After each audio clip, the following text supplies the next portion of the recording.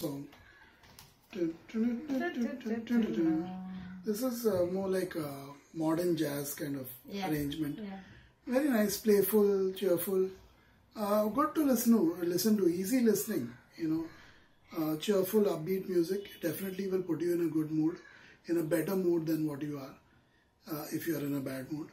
This is good music, good music. It's definitely got those strong modern jazz influences in them, off and on. But sometimes it gets totally unique.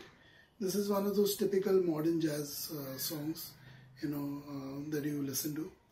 And there's so many of them out there today. I mean, we've not listened to a lot of them, to be honest. They haven't been requested that much on this channel. But there are a lot that I've heard in my life.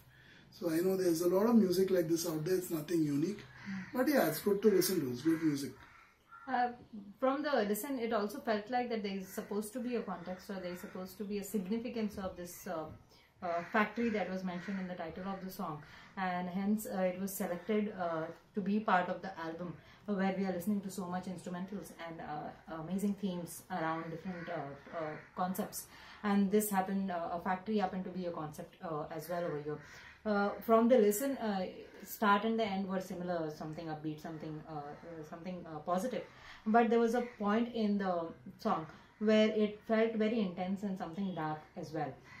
So I'm just taking a guess and taking the liberty to say what I think. It felt like something else is the promotional or the propaganda around the factory, but it seems on the inside, or on the reality, on the real side, it seems something darker or something hidden that was supposed to be portrayed through this composition. I could be wrong, but that's exactly what I felt while listening to it, because there was a brighter side and there was a darker side in the music when I was listening to it.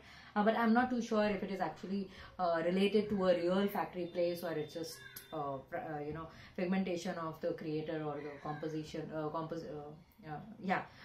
over here. So that I'm not sure about, but there were definitely two polar things that were put there.